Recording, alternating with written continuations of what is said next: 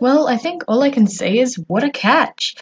These Snow Festival candle fairies were only 200 fur cash for each one, meaning I managed to spend under 20,000 fur cash to get 56 total Snow Festival candle fairies.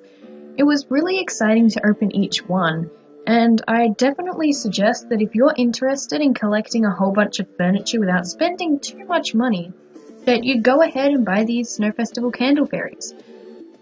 It's almost like opening gifts. I suppose they are. Christmas is all about giving, and these fairies were all about giving us items, or buffs. The Snow Festival candle fairies give you one festival furniture item. Each item can be applied to a house, which you can construct for 10,000 fur cash each villager. A lot of the items cost between 1,000 and 5,000 if you're going to your crafter's shop, which is located in your village's town hall. It's quite an interesting thing to invest in, and I've started a new guild thread for it, if you're interested in taking a look at that.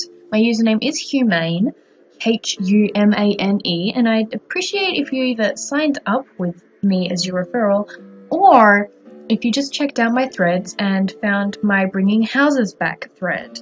I mention the bug that stopped some people from building houses, and I mention how we can overcome that.